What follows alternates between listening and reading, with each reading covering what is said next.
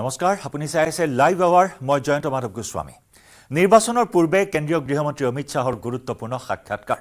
Network 18ৰ হৈ এই সাক্ষাৎকাৰ গ্ৰহণ কৰে news 18ৰ group editor in chief Rahul যোশীয়ে মুছলমানক ওবিচিৰ মৰ্যাদা দিয়াক লৈ কংগ্ৰেছক তীব্ৰ কটাক্ষ কৰে অমিত শাহে বিজেপিয়ে মুছলমান মহিলাৰ উন্নতি সাধন কৰি ট্ৰিপল তালাক বন্ধ কৰা জম্মু কাশ্মীৰৰ পৰা 370 অনুচ্ছেদ বাতিল কৰাৰ লগতে ইউচিচি প্ৰচলন কৰিব বিজেপি চৰকাৰে ৰাহুল গান্ধীৰ এক ৰুল আছে হেয়া হল মিছা কোৱা ডাঙৰকৈ কোৱা আৰু বাৰে বাৰে কোৱা অমিত শাহৰ এই সম্পূৰ্ণ সাক্ষাৎকাৰ আজি নিশা নিউজ 18 असम नॉर्थईस्टत संप्रचार करा होगा। एक और बात जो है जो चर्चा में है इस वक्त वो ये है कि मैनिफेस्टो को कांग्रेस के देखते हुए आप लोग कह रहे हैं कि ये ओबीसी रिजर्वेशन को काटकर मुसलमानों को दे देंगी। इसका इस मैनिफेस्टो नहीं ये कर चुके हैं जी। कर्नाटक में उनकी सरकार थी, रातों रात कर्नाटक के सारे मुसलमान को बैकवर्ड बना दिया। ना बैकवर्डनेस का सर्वे हुआ, ना कोई कमीशन बना, धर्म के आधार पर सारे लोगों को बैकवर्ड घोषित कर दिया और उनको रिजर्वेशन भी दिया। अब ये रिजर्वेशन जो कटा वो ओबीसी का ही कटा है। इसी तरह से आंध्र प्रदेश में संयुक्त आंध्र में जब उनकी सरकार थी मुसलमानों को रिजर्वेशन दे दिया तो ये किसका कटता है? एसटी एससी ओबीसी का ही कटता है। जब ये बात मैंने कही कि हम ये धर्म के आधार पर रिजर्वेशन को समाप्त कर देंगे तो मेरे वीडियो को तोड़ मरोड़ कर जनता के सामने पेश किया। जी आज आपने प्रेस कॉन्फ्रेंस भी की। राहुल गांधी के राजनीति के अंदर कांग्रेस की कमान संभालने के बाद राजनीति का स्तर सतत सातत्यपूर्ण तरीके से राहुल गांधी गिरा रहे हैं। संसद में आप बहस नहीं कर सकते हो, शोर शराबा करना, बहिष्कार कर देना, बोलने नहीं देना, डिबेट में हिस्सा नहीं लेना और बाहर निकलकर प्रेस करना कि हमारे साथ अन्याय हो रहा है। क्या समझते देश की जनता को? देश की जनता ये सब नहीं जानती है। देश की जनता ये सब चीजें बहुत अच्छे तरीके से जानती है। लोकतंत्र में हेल्दी डिबेट होनी चाहिए और आप लोग भी उनको कुछ नहीं पूछते हो जी। आप लोगों को भी पूछना चाहिए। नैरेटिव बनाने की ये कोशिश है कि 400 पार अगर आ जाएगा तो बाबा साहब का कॉन्स्टिट्यूशन आप चेंज करेंगे, उसके बाद फिर ओबीसी एससी एसटी के जो है रिजर्वेशन के संग आप लोग कुछ वो बदलाव करेंगे। देखिए नैरेटिव बनाने की कोशिश। राहुल जी हमारे पास 10 साल से बहुमत है जी। संविधान बदलने की क्षमता नरेंद्र मोदी जी को 10 साल से इस देश की जनता ने दी है। हमने क्या किया 10 साल? हमने कभी रिजर्वेशन को समाप्त करने का अटेम्प्ट नहीं किया। हमने ये बहुमत का उपयोग धारा 370 हटाने में किया, ट्रिपल तलाक समाप्त करने में किया, यूसीसी लाने में किया, अंग्रेजों के कानून बदलने में किया, कश्मीर के अंदर शांति करने में किया। हमारे पास 10 साल से अधिकार है। राहुल गांधी का एक रूल है, झूठ बोलो, जोर से बोलो और बार बार बोलो। वो रूल को वो फॉलो कर रहे हैं। বঙাইগাঁৱত নিৰ্বাচনী হিংসা বঙাইগাঁৱত দুলু আহমেদৰ নিৰ্বাচনী কাৰ্যালয় জ্বলাই দিলে দুৰ্বৃত্তই কাকাৰগাঁও গাঁও পঞ্চায়তৰ অন্তৰ্গত ঘিলাগুৰিত নিশা দুষ্কৃতিকাৰীয়ে জ্বলাই দিলে দুলু আহমেদৰ নিৰ্বাচনী কাৰ্যালয় কালি বনোৱা নিৰ্বাচনী কাৰ্যালয়টো আজি দুলু আহমেদে শুভ উদ্বোধন কৰাৰ কথা আছিল কিন্তু কাৰ্যালয়টো উদ্বোধন কৰিবলৈ নৌপাওঁতেই নিশাই দুৰ্বৃত্তই জ্বলাই দিলে কাৰ্যালয়টো যাক লৈ সৃষ্টি হৈছে তীব্ৰ প্ৰতিক্ৰিয়া বৰপেটা নিৰ্দলীয় প্ৰাৰ্থী দুলু আহমেদৰ এয়া নিৰ্বাচনী কাৰ্যালয় আজি নিজেই প্ৰাৰ্থীগৰাকীয়ে উদ্বোধন কৰাৰ কথা আছিল যদিও নিশা দুৰ্বৃত্তই জ্বলাই দিয়াক লৈ সৃষ্টি হৈছে এতিয়া চাঞ্চল্য আৰু প্ৰতিক্ৰিয়াৰ আমাৰ এই দুলু আহমেদ জাহাজৰ ছবিৰ কেন্দ্ৰিত অহা কথা আছিল আমি যোৱাকালি আমি এই অফিচটো বনাইছোঁ ৰাতিৰ ভিতৰতে আমাৰ এই অফিচখন কোনোবাই দুষ্কৃতিয়ে জ্বলাই থৈ গ'ল আৰু কি ৰাতি শুনামতে আহিছিল মোৰ ঘৰ অলপ দূৰাই হয় মই ইমান গম নাপাওঁ ৰাতিপুৱা আহি চাওঁ মোৰ এইটো জ্বলাই দিছে আজি আমাৰ কেনেকৈ অহা কথা আছিল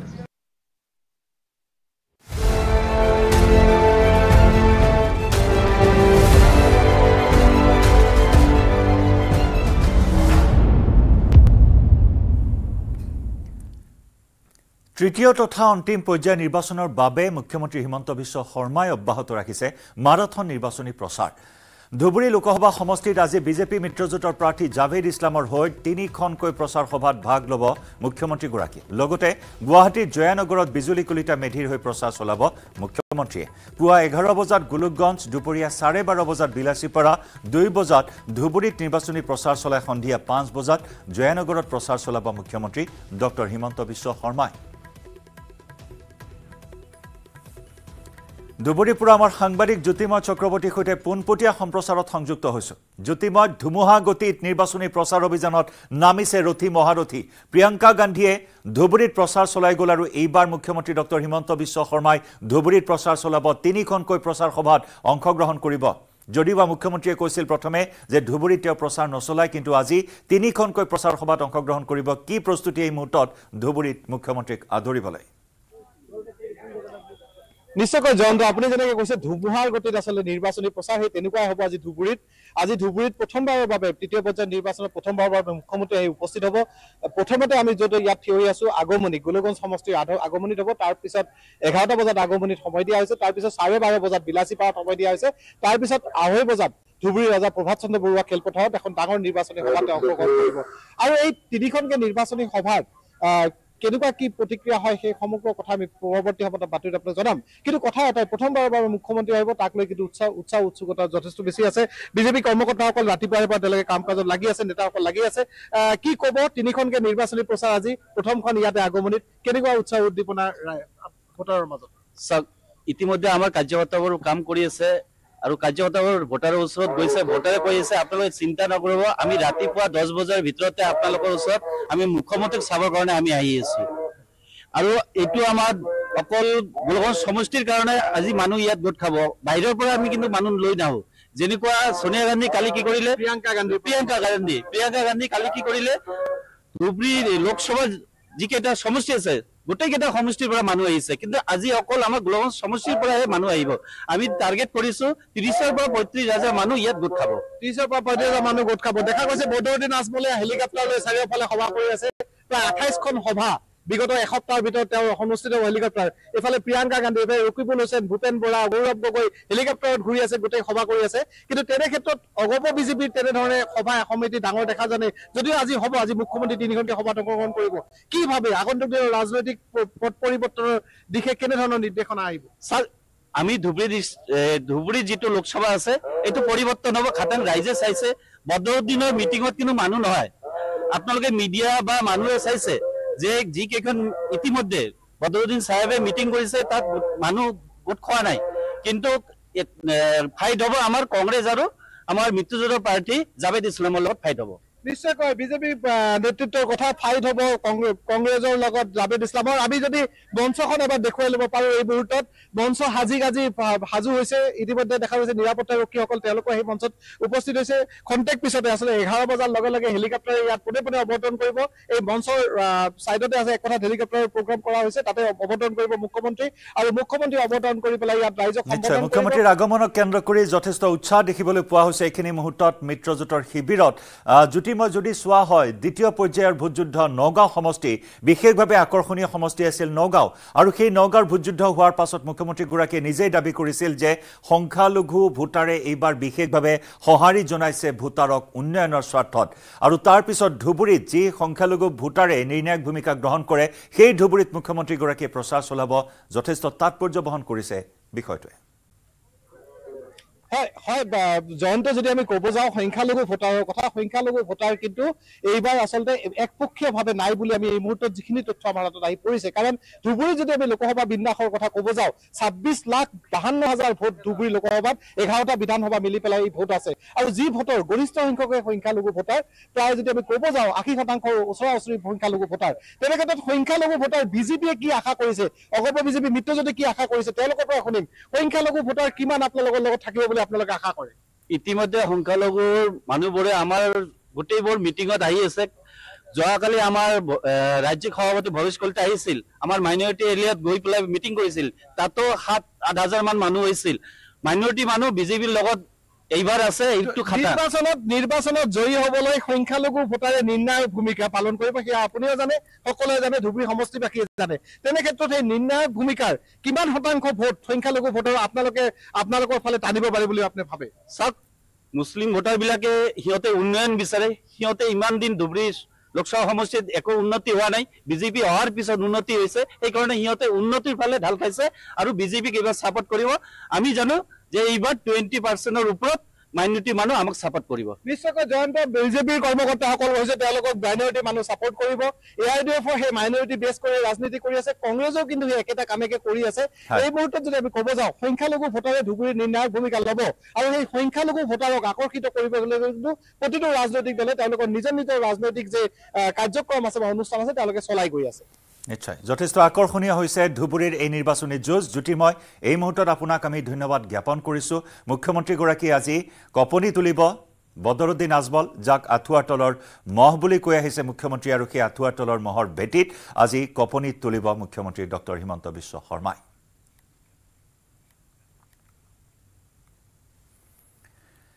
মানস ৰাষ্ট্ৰীয় উদ্যানত অঘটন বেকি নৈত গা ধুবলৈ গৈ এজন যুৱকৰ হলিল সমাধি আজি পুৱা পানীত উপঙি থকা অৱস্থাত উদ্ধাৰ হয় ৰাজ সাহাৰ মৃতদেহ আনহাতে এতিয়াও সন্ধানহীন হৈ আছে দীপ সাহা আৰু অভিজিত কৰ্মকাৰ দুয়োৰে সন্ধানত এছডিআৰএফে চলাই আছে অভিযান মে দিৱসৰ দিনা তিনি বন্ধুৱে একেলগে মানসত গা ধুবলৈ গৈছিল ঘটনাস্থলীৰ পৰা উদ্ধাৰ কৰা হৈছে এখন চাৰিচকীয়া বাহন ৰাজ সাহা আৰু দীপ সাহা দুয়ো ভাতৃ মৃত ৰাজ সাহা পেছাত এজন ফটোগ্ৰাফাৰ দীপ সাহা পঞ্জাব নেশ্যনেল বেংকৰ কৰ্মচাৰী অভিজিত কৰ্মকাৰ জুৱেলাৰী দোকানৰ কৰ্মচাৰী এই তিনিজন যুৱক গা ধুবলৈ গৈছিল মানস ৰাষ্ট্ৰীয় উদ্যানত এই অঘটন বেকি নৈত গা ধুবলৈ গৈ এজন যুৱকৰ হলিল সমাধি ঘটিছে বাকি দুজন যুৱকক এতিয়াও উদ্ধাৰ কৰিব পৰা হোৱা নাই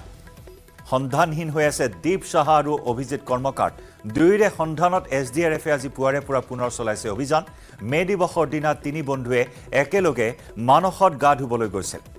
ঘটনাস্থলীৰ পৰা এখন বিলাসী বাহন উদ্ধাৰ কৰা হৈছে ৰাজ সাহা আৰু দীপ সাহা দুয়ো ভাতৃ মৃত ৰাজ সাহা পেছাত এজন ফটোগ্ৰাফাৰ আছিল দীপ সাহা হৈছে পঞ্জাব নেশ্যনেল বেংকৰ কৰ্মচাৰী আৰু অভিজিত কৰ্মকাৰ আন এজন নিৰুদ্দিষ্ট যুৱক নিখোজ হৈ থকা অভিজিত কৰ্মকাৰ জুৱেলাৰী দোকানৰ কৰ্মচাৰী বুলি জানিব পৰা হৈছে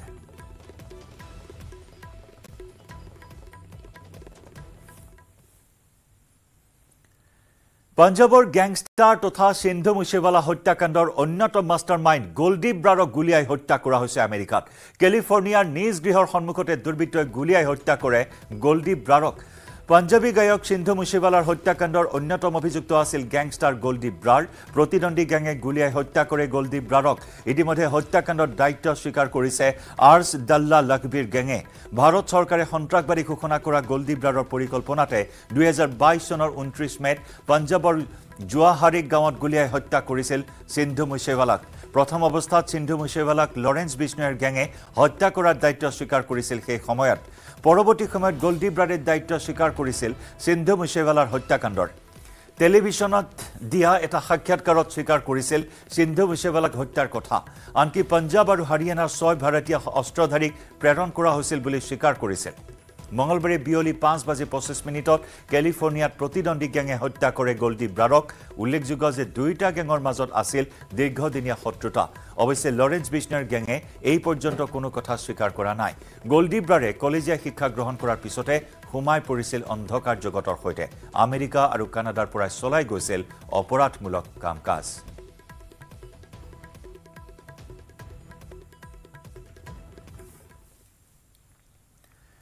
মুখ্যমন্ত্ৰী হিমন্ত বিশ্ব শৰ্মাৰ পৰা টকা লৈ প্ৰচাৰত নামিছে লুৰিণজ্যোতি গগৈ আৰু অখিল গগৈ মই টকা দিলে মোৰ হৈও প্ৰচাৰ চলাব লুৰিণ আৰু অখিলে টকা পালে তিনি গগৈ মোৰ পক্ষলৈ আহিব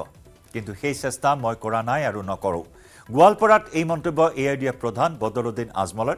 এনআৰচিৰ সময়ত লুৰিণজ্যোতিয়ে বিজেপিৰ পৰা টকা লৈ সংখ্যালঘু ৰাইজৰ বিৰুদ্ধে গোচৰ তৰিছিল যাৰ বাবে সংখ্যালঘু ৰাইজৰ ভয়ানক হাৰাশাস্তি হৈছিল লুৰিণ আৰু অখিলে টকাৰ বাহিৰে একো চিনি নাপায় বুলি কটাক্ষ কংগ্ৰেছৰ পৰা টকা লৈ অখিল গগৈ দালালিত নমাৰ অভিযোগ বদৰুদ্দিন আজমলৰ টকা পালে তিনি গগৈয়ে মোৰ পক্ষলৈ আহি যাব বুলি ক'লে বদৰুদ্দিন আজমলে গোৱালপাৰা চহৰৰ মৰিয়াম নগৰৰ গ্ৰীণ ভেলী ক্লাবৰ খেলপথাৰত এআইডিএফৰ সভালৈ হেলিকপ্টাৰেৰে আহি তিনি গগৈৰ লগতে ৰকিবুল হুছেইনকো তুলা ধুনা দিলে বদৰুদ্দিন আজমলে হেলিকপ্টাৰেৰে গোৱালপাৰাৰ প্ৰচাৰ সভালৈ আহি মঞ্চতে তাহাজ্জুদ নামাজ পঢ়ি সকলোৰে মংগলৰ বাবে আল্লাহৰ ওচৰত দোৱাও বিচাৰিলে বদৰুদ্দিনে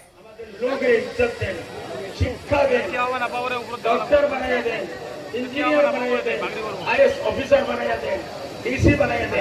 एसपी बनाया दे एक कौम ने से कौम ने देवार जन्म आइছে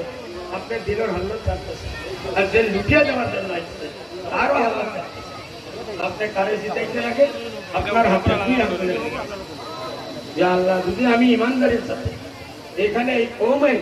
খিদমতের জন্য আসে থাকি আপনি আমাকে কামিয়াব করুন আমিন দোয়া করবেন আমিন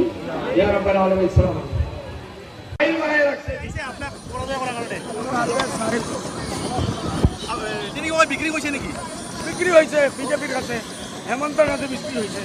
পয়সা লই আইছে অখিল গগৈ পয়সা লওয়া বলি কলে পয়সা লইছে পয়সা দিয়ে পয়সা লইছে পয়সা হলে গরু গগৈ আপনাদের আহিব হ্যাঁ পয়সা যদি দিয়ে গরু গগৈ আহিব আজিলৈকে চেষ্টা কৰা নাই চেষ্টা কৰিলে আহিব হাজো আৰক্ষীৰ জালত চুৰৰ গেং পুৱতি নিশালৈ হাজো আৰক্ষীয়ে চলোৱা অভিযানত চৰাবুৰী বিলপাৰৰ পৰা আটক কৰা হয় ৬টা গভাইট চুৰক এই অভিযানত চোৰকেইটাৰ পৰা আৰক্ষীয়ে উদ্ধাৰ কৰিবলৈ সক্ষম হয় লক্ষাধিক মূল্যৰ চোৰাং লোৰ তাঁৰ ইলেক্ট্ৰনিক সামগ্ৰী আৰু ৰছীৰ বান্ডিল কামৰূপ জিলাৰ বিভিন্ন প্ৰান্তত কেইবাটাও চুৰিকাণ্ড সংঘটিত কৰাৰ অভিযোগ এই চোৰকেইটাৰ বিৰুদ্ধে ধৃত চোৰকেইটা হ'ল ক্ৰমে মকিবুল ইছলাম ৰাজু আলী মহিদুল ইছলাম আতাউৰ ৰহমান ৰাহুল আলী আৰু বাহাৰুল ইছলাম ধৃত আটাইকেইটাৰে ঘৰ চৰাবুৰী বিলপাৰত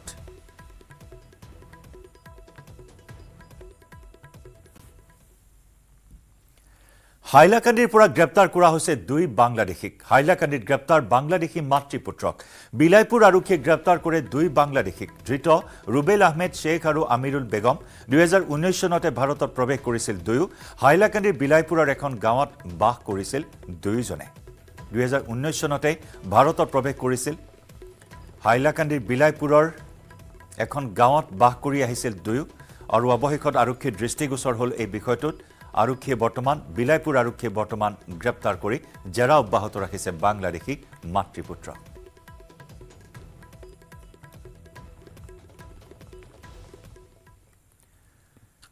চীনৰ গুৱানডং প্ৰদেশত ভয়াবহ পৰিস্থিতি এটা ঘাইপথ ভাঙি পৰাত কমেও 19 জন লোকৰ মৃত্যু হয় গুৱানডং প্ৰদেশত বিগত 2 সপ্তাহ ধৰি অঞ্চলটোত অব্যাহত আছে মুখলধাৰ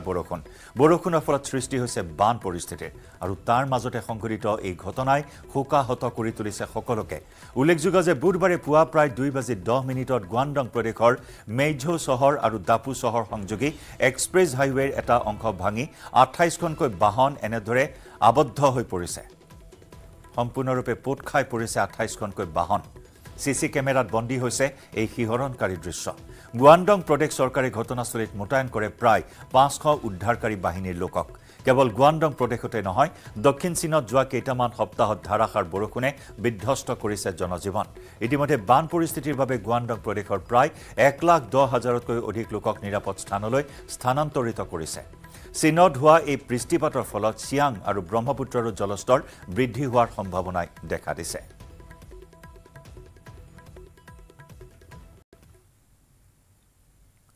সুবুৰীয়া ৰাজ্য ত্ৰিপুৰাত ইন্ধনৰ নাটনিৰ সম্ভাৱনা যাৰ বাবে ত্ৰিপুৰা চৰকাৰে পেট্ৰল ডিজেলৰ বিক্ৰীৰ ক্ষেত্ৰত নিষেধাজ্ঞা আৰোপ কৰিছে দুচকীয়া আৰু চাৰিচকীয়া বাহনৰ ক্ষেত্ৰত নিষেধাজ্ঞা আৰোপ কৰিছে ত্ৰিপুৰা চৰকাৰে দুচকীয়া বাহনত 200 টকাৰ তেল আৰু চাৰিচকীয়া বাহনত 500 টকাৰ তেল ভৰাবলৈ ত্ৰিপুৰা চৰকাৰে বিশেষ নিৰ্দেশনা জাৰি কৰিছে ত্ৰিপুৰা মেঘালয় সংযোগী পথত ভূমিস্খলনৰ ফলত ক্ষতিগ্ৰস্ত পথ আৰু ৰেলপথৰ মেৰামতিৰ কাম চলি থকাৰ বাবে সীমান্ত ৰাজ্যৰ সৈতে বন্ধ হৈ পৰিছে যোগাযোগ বারবার কইতে যে তেল লাগে কোনদিন নাই 3-4 দিন লাগবো ফাইনালি দেখবা যাতেই হয় শুধু মজুত না করে মজুত করে টেনশন বাড়ালে দরকার নেই তেলে কোনো ইয়ে নাই যাত্রী নাই তৃতীয় পৰ্যায়ৰ নিৰ্বাচনৰ সময়ছোৱাত বাসুগাঁৱত 3 কেএলও সদস্যক আটক কৰা হৈছে 3 কেএলও সদস্যৰ স্বীকাৰোক্তিৰ ভিত্তিত এটা বোমা উদ্ধাৰ কৰা হৈছে বালিত পুতি থোৱা অৱস্থাত উদ্ধাৰ কৰা হয় বোমাটো আমি দেখুৱাইছো সেই দৃশ্য এটা ভয়ংকৰ কুটাঘাটৰ পৰা ৰক্ষা পৰিল বাসুগাঁও ষ্টেচন ৰোডৰ এখন হোটেলৰ পৰা 3 সন্দেহজনক কেএলও সদস্যক আটক কৰা হয় আৰু এই কেএলও সদস্যৰ স্বীকাৰোক্তিৰ ভিত্তিত এটা বোমা উদ্ধাৰ কৰা ঘটনাই সমগ্ৰ অঞ্চলটোত তীব্ৰ চাঞ্চল্যৰ সৃষ্টি কৰিছে বালিত পুতি থোৱা অৱস্থাত এটা বোমা উদ্ধাৰ কৰা হয় এটা ভয়ংকৰ কুটাঘাটৰ পৰা কঠম্পি ৰক্ষা পৰে অঞ্চলটো নিৰ্বাচনৰ সময়ত কোনে এই কাৰ্য সংঘটিত কৰিলে বা কি উদ্দেশ্যেৰে এই কাৰ্য সংঘটিত কৰিলে সন্দেহজনক 3 কেএলও সদস্যক সেই সন্দৰ্ভত বৰ্তমান জেৰা অব্যাহত ৰাখিছে আৰক্ষীয়ে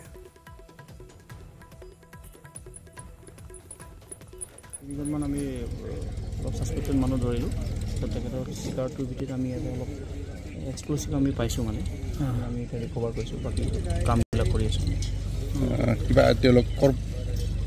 আমি ডিটেইলছখিনি আমি ইনভেষ্টিগেশ্যন কৰি আছোঁ পিছত আমাৰ উৰ্ধতন কৰ্তৃপক্ষই ক'ব আৰু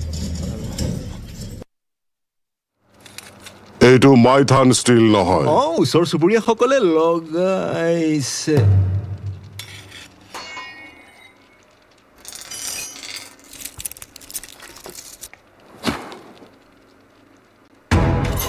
ষ্ট্ৰং মানে Maithon still correct text headlines আগবঢ়াইছে এভৰিডে মছালা সুগন্ধ ৰং আৰু সোৱাদ খাটি এভৰিডে দিয়ে আহাৰৰ জুতি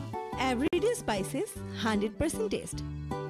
এভৰিডে স্পাইচেছ বেষ্ট মনত ৰাখিব ভাল কৰি হ'ব লাগিব আৰু এভৰিডে মছালা টেষ্টি হ'ব ভোজন everyday spices 100% test everyday spices best সুগন্ধ ৰং আৰু সোৱাদ খাটি এভৰিডে জিভাত দিয়ে আচল জুতি everyday spices 100% test text headlines আগবঢ়াইছে এভৰিডে স্পাইচেছ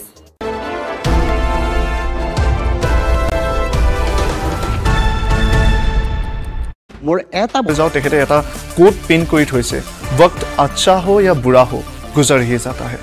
ৰিয়ান পৰাগেও সেই 4-5টা বছৰৰ যি বেয়া সময় আছিল এক প্ৰকাৰ কাৰণ প্ৰথম সিজনটো তেখেতে প্ৰতিশ্ৰুতি দিছিলে যে তেখেতে ভাল খেলিব পাৰে 7খনকৈ মেটছত 160 ৰান কৰি কিন্তু তাৰ পাছৰ সিজন কেইটা তেখেতৰ ফালৰ পৰা তেনেকুৱা ধৰণৰ প্ৰদৰ্শন হোৱা নাছিলে আৰু লগতে এটো ক'ব লাগিব যে তেখেতক যেটো স্থানত ব্যাট কৰিবলৈ দিয়া হৈছিল সেইখিনি সময়ত খুব কম বল পোৱা যায় কাৰণ তেখেতক ফিনিচাৰৰ দায়িত্ব দিয়া হৈছিল আৰু ৰিয়ান পৰাগে কৰবাত খুব কম বলতে হিট কৰিবলৈ যাওতে তেখেতে আউট হ'বলগীয়া হৈছিল গতিকে সেই ৰোলটো সেই ভূমিকাটো যথেষ্ট প্ৰত্যাহ্বানজনক আছিল কিন্তু বিশ্বমানৰ খেলুৱৈ হ'বলৈ হলে তেনেকুৱা ধৰণৰ প্ৰত্যাহ্বান নেওচি আপুনি প্ৰদৰ্শন কৰিব লাগিব আৰু ৰিয়ানে হয়তো কৰবাত সেইখিনিত ব্যৰ্থ হৈছিল কিন্তু এতিয়া ৰিয়ান পৰিপক্ক হৈছে ৰিয়ান 2.0 বুলি সকলোৱে ক'ব বিচাৰিছে আৰু ৰিয়ানে যি ধৰণৰ প্ৰদৰ্শন কৰিছে এতিয়া সকলোৱে হলাগিছে এইখিনি আছিল ৰিয়ান পৰাগক লৈ আগন্তুক দিনসমূহত ৰিয়ান পৰাগে কি ধৰণৰ প্ৰদৰ্শন কৰে সেইসমূহ নজৰত ৰাখিব বিসিসিআই সিলেক্টৰ্ছে ৰিয়ানৰ ওপৰত নজৰ ৰাখিছে বিশেষভাৱে আৰু টি20 ৱৰ্ল্ড কাপৰ স্কোৱাডত ৰিয়ানে স্থান পায়নে নাপায় হেয়া হ'ব লক্ষণীয় কিন্তু তেখেতৰ এতিয়া যি ধৰণৰ প্ৰদৰ্শন যি ধৰণৰ ফৰ্ম তেখেতে অব্যাহত ৰাখিছে যদি এইখিনি আগন্তুক দিনসমূহতো কন্টিনিউ কৰিব পাৰে আগন্তুক 8-9টা দিন বহুত গুৰুত্বপূৰ্ণ হ'ব যদি এই 8-9টা দিনত তেখেতে ভাল প্ৰদৰ্শন কৰিব পাৰে হয়তো ৰিয়ান পৰাগ বিশ্বকাপৰ টিমত থাকিব পাৰিব এই মুহূৰ্তত এইখিনি আছিল ধন্যবাদ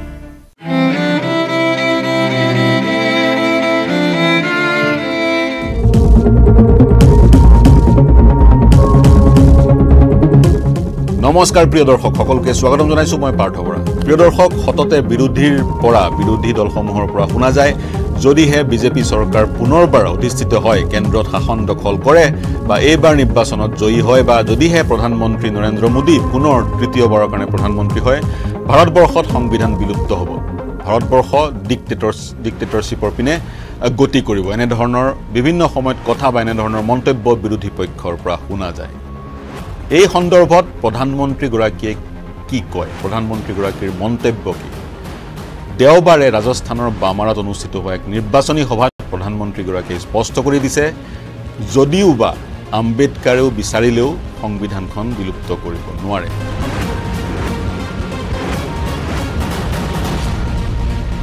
সংবিধানৰ ৰচয়িতা ড্ৰাফটিং কমিটিৰ চেয়াৰমেন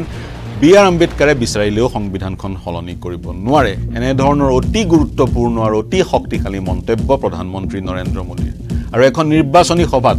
হাজাৰ হাজাৰ জনসমাগমৰ সন্মুখত তেওঁ এই কথা স্পষ্ট কৰি দিছে সংবিধানৰ কোনো পৰিৱৰ্তন নহয় সংবিধান বিলুপ্ত নহয় এই কথা স্পষ্ট কৰি দিছে দেশৰ প্ৰধানমন্ত্ৰী গৰাকী আৰু অতি তাৎপৰ্যপূৰ্ণভাৱে আম্বেদকাৰৰ প্ৰসংগটো তেওঁ উল্লেখ কৰিছে আৰু লগতে কৈছে ভাৰতীয় জনতা পাৰ্টিয়ে সংবিধানক সন্মান কৰে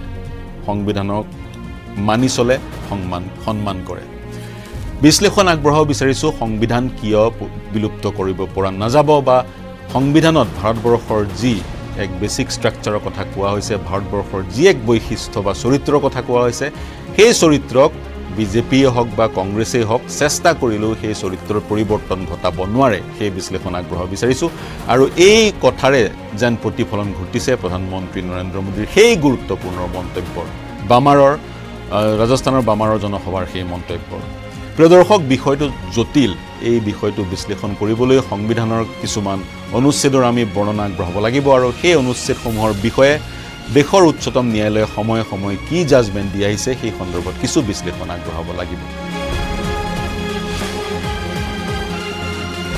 মূলত সংবিধানৰ যি বেসিক স্ট্ৰাকচাৰ সেই বেসিক স্ট্ৰাকচাৰৰ পৰিৱৰ্তন ঘটাব পৰা নাযায় এটা বেসিক স্ট্ৰাকচাৰ কি আছে সেই এক বিশ্লেষণৰ বিষয় বিগত সময়ত আমি দেখা পাইছিলো বিজেপিৰ এজন নেতা আনন্দ কুমাৰ হেগড়ে তেওঁ কৈছিলে বিজেপিয়ে যদি 400খন আসন জয়ী হয় যি সংবিধান প্ৰদত্ত ধৰ্মনিৰপেক্ষ চৰিত্ৰ ভাৰতবৰ্ষৰ সেই চৰিত্ৰৰ বিলুপ্তি ঘটাব এই মন্তব্য তেওঁ কিন্তু প্ৰাৰ্থিত্ব প্ৰদান কৰা নহল অতি সম্প্ৰতি দেখা পোৱা গৈছে ফেজাবাদৰ বিজেপিৰ সাংসদ তথা বৰ্তমানৰ বিজেপিৰ প্ৰাৰ্থী লালু সিং তেওঁ এই সন্দৰ্ভত কিছু মন্তব্য কৰিছে বিজেপিয়ে অভিযোগ উত্থাপন কৰিছে বিৰোধী দলে সংবিধানৰ এই প্ৰসংগ সংবিধান বিলুপ্তকৰণৰ এই প্ৰসংগ উত্থাপন কৰি বিশেষকৈ যিসমূহ অনুসূচিত জাতি বা অনুসূচিত জনজাতিৰ লোক আছে তেওঁলোকক সংকিত কৰিবলৈ চেষ্টা কৰিছে তেওঁলোকক মিসগাইড কৰিছে সংবিধান প্ৰদত্ত যি ব্যৱস্থা অনুসূচিত জাতি আৰু জনজাতিৰ সেই ব্যৱস্থাৰ কেতিয়াও পৰিৱৰ্তন হ'ব নোৱাৰে বুলি প্ৰধানমন্ত্ৰীয়ে নিজৰ বক্তব্যৰ যোগেদি এক ইংগিত বহন কৰিলে পুনৰ যদি মূল বিশ্লেষণটোলৈ আহোঁ কিয় সংবিধানখন পৰিৱৰ্তন কৰিব পৰা নাযায়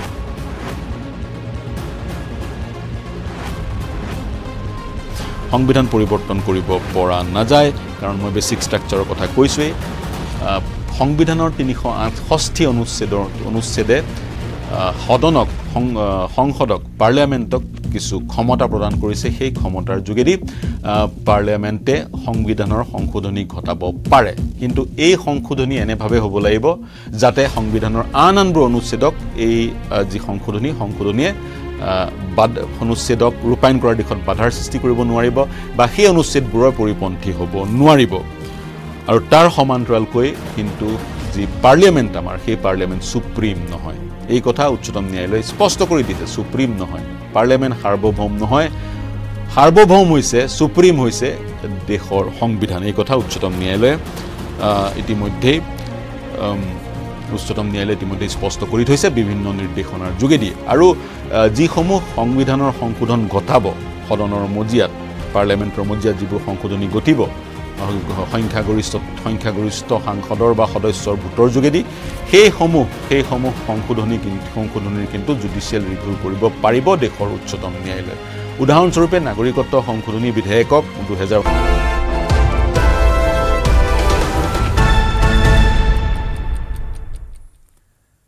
সোণাৰীত 5 জুৱাৰীক আটক আৰক্ষীৰ চেনীগুদামৰ প্ৰদীপ গগৈ নামৰ এজন লোকৰ ঘৰৰ পৰা আটক কৰা হৈছে জুৱাৰীকেইটাক আটক কৰা হৈছে গৌৰী প্ৰসাদ গগৈ প্ৰদীপ পাল বিশ্বজিৎ গগৈ ৰাজু মালাকাৰ আকবৰ শেখ প্ৰদীপ গগৈকো আটক জুৱাৰীকেইটাৰ পৰা নগদ ৪৫,৭১০ টকা জব্দ আৰক্ষীয়ে জব্দ কৰে 7টা মোবাইল ফোন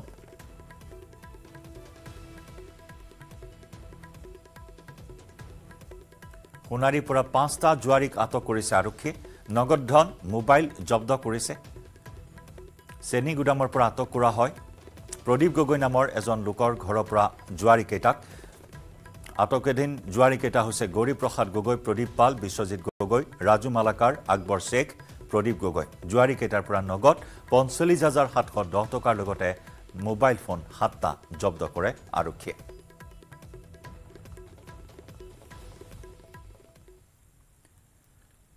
ডিমা হাছাওৰ ডিটকচৰাত নৈশ বাছ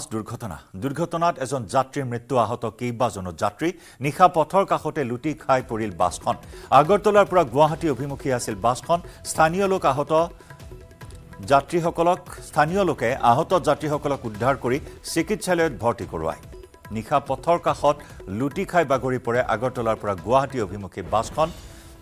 ডিমা হাছাওৰ ডিটকচৰাত নৈশ বাছ দুৰ্ঘটনাত পতিত হয় এই দুৰ্ঘটনাত এজন যাত্ৰীৰ মৃত্যু হয় আহত কেইবাজনো যাত্ৰী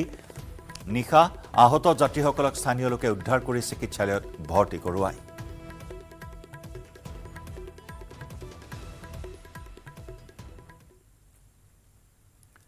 ৰৌতাত চাকৰি দিয়াৰ নামত লাখ লাখ টকা সংগ্ৰহ প্ৰবঞ্চকৰ ভুৱা নিযুক্তি পত্ৰৰে তিনি প্ৰবঞ্চকে সৰলকালে 5 লাখতকৈ অধিক টকা মন্ত্ৰী উচ্চপদস্থ বিষয়াৰ নাম লৈ চাকৰিৰ প্ৰলোভন দেখুৱাই লাখ লাখ টকা সংগ্ৰহৰ বিস্ফোৰক অভিযোগ তিনি প্ৰবঞ্চকৰ বিৰুদ্ধে ৰৌতা আৰক্ষী থানাত এজাহাৰ দাখিল ভুক্তভোগীৰ দলগাঁৱৰ বেছিমাৰীৰ আহমদ আলী কিসমত আলী উৰফে ৰহিমউদ্দিন আৰু কুৰবান আলী নামৰ তিনি প্ৰবঞ্চকে লুটিলে 5,50,000 টকা উদালগুৰিৰ ঝাৰগাঁৱৰ ৰমেশ ডেকা নামৰ লোকজনক চাকৰি দিম বুলি সৰকালে বৃহৎ পৰিমাণৰ ধন ৰমেশ ডেকাক কস্তুৰবা গান্ধী বালিকা বিদ্যালয়ৰ পিয়নৰ চাকৰিৰ প্ৰলোভন দি সৰকাইছিল টকাখিনি চাকৰিৰ লোভত মানুহজনে নিজৰ মাটি বিক্ৰী কৰি কেইবাটাও কিস্তিত প্ৰায় 5,50,000 টকা তিনি প্ৰবঞ্চকক আদায় দিছিল লোকজনক আনকি এখন ভুৱা নিযুক্তি পত্ৰ প্ৰদান কৰে প্ৰবঞ্চক আহমদ আলী কিসমত আলী আৰু কুৰবান আলীয়ে কিন্তু যোগদান কৰাত বাধা দিয়ে নিযুক্তি পত্ৰ দিও উলুটাই সমাজ কল্যাণ বিভাগতহে চাকৰি দিয়াৰ কথা কয় ৰৌতা থানাত এজাহাৰ দাখিল কৰিছিল ভুক্তভোগী ৰমেশ ডেকাই কিন্তু আৰক্ষীয়ে গুৰুত্ব নিদিয়াৰ অভিযোগ উত্থাপন কৰিছে ৰমেশ ডেকাই ৰৌতাৰ আঘুনঝাৰৰ লিন দৈমাৰী নামৰ লোকজনৰ পৰাও 33,000 টকা সংগ্ৰহ কৰিছিল তিনি প্ৰবঞ্চকে আহমদে মানে চাকৰি দিব বুলি এই হেণ্ডিকেপ অফিচ ডাঙৰ আহিব বুলি এই লাইলাংপৰা স্কুল ওচৰত এইটো হেণ্ডিকেপ অফিচ আহিব বুলি চাকৰি দিব পিয়ন পোষ্ট বা কিবা কিবি যিকোনো এটা দিব আৰু ইয়াৰ নামত মানে মোৰ পৰা 23,000 গ'ল চাকৰিৰ নামত পিছত আকৌ আৰু চাকৰিটো একদম হ'লে এপইণ্টমেণ্ট আহিলে আৰু মানে 2.5 লাখ 3 লাখ লোৱাৰ কথা আছিল আৰু এতিয়াতো হ'ব বুলি কৈ আছে একদম আমি মানিও থাকো যদি হ'ব যদিতো হ'বই সব সময় মানে ফয়লাৰ হৈ থাকে অযোধ্যাৰ ৰাম মন্দিৰ দৰ্শন ৰাষ্ট্ৰপতি দ্ৰৌপদী মুৰ্মুৰ ৰামলালাৰ মূৰ্তিত পূজা অৰ্চনা কৰি সেৱা ললে ৰাষ্ট্ৰপতিগৰাকীয়ে ৰাষ্ট্ৰপতিৰ আগমনৰ বাবে ৰাম মন্দিৰত কটকটীয়া নিৰাপত্তাৰ ব্যৱস্থা গ্ৰহণ কৰা হয়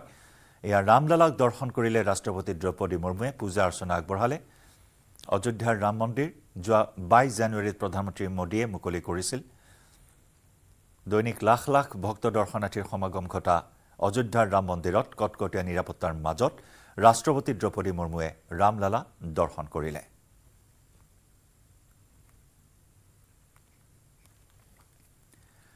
জামুগুৰিহাটৰ চকীঘাটৰ সমীপত পথ দুৰ্ঘটনা 4 লেনযুক্ত ৰাষ্ট্ৰীয় ঘাইপথত ভয়ংকৰ পথ দুৰ্ঘটনা এই দুৰ্ঘটনাত থিতাতে নিহত এজন লোক আন এজন লোক গুৰুতৰভাৱে আহত হৈছে এখন ট্ৰাকত পিছফালৰ পৰা খুন্দা 2 বাইক আৰোহীৰ নিহত লোকজনৰ নাম ৰেকিব আলী জেহেৰুল ইছলাম নামৰ লোকজন গুৰুতৰভাৱে আহত হৈছে